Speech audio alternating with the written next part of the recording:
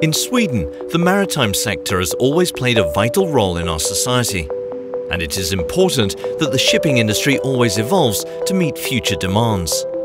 In 2006, research and education in shipping, marine technology and shipping business was on an all-time low in Sweden. Something had to be done. So 2 universities in Gothenburg joined forces with the Swedish Shipowners Association.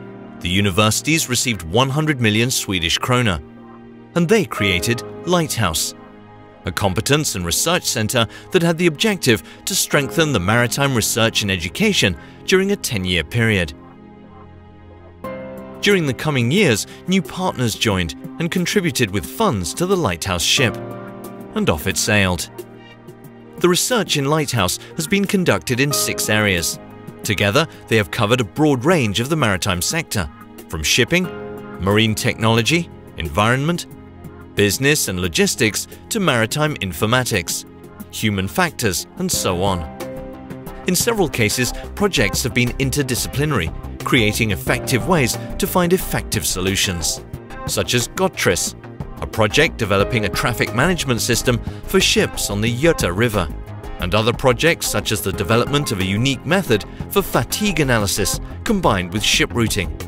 Ship H is one of the projects that are looking at new marine fuels, their emissions, and how to reduce the emissions. We have F-Ship, which looked at several different aspects of energy efficiency and marine fuels. Moonin, with research in unmanned ships, which is seen as an important element to meet future demands on the increasing transportations at sea. And SMAX, with the primary objective to develop a safety and survival training program specifically focused on the needs of small craft Arctic mariners.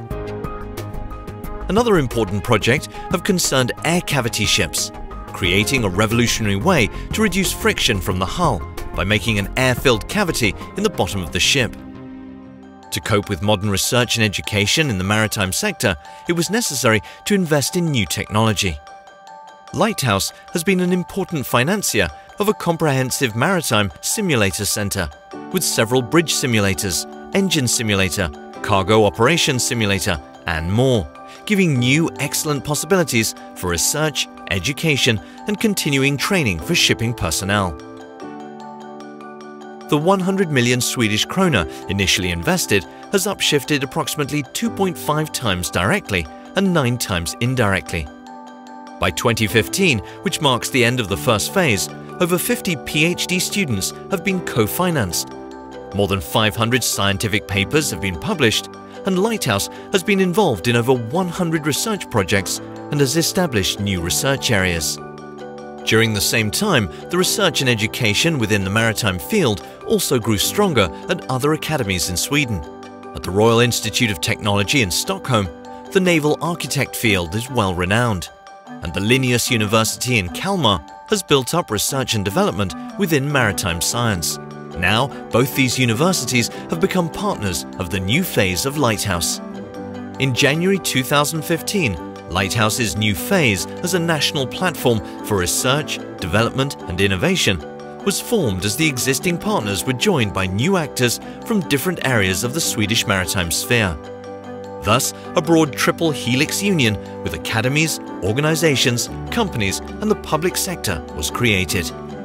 By gathering all these actors and welcoming others to join, Lighthouse New Phase as a national competence center has a solid base to stand on, and the Swedish maritime sector has a hull to thrive in.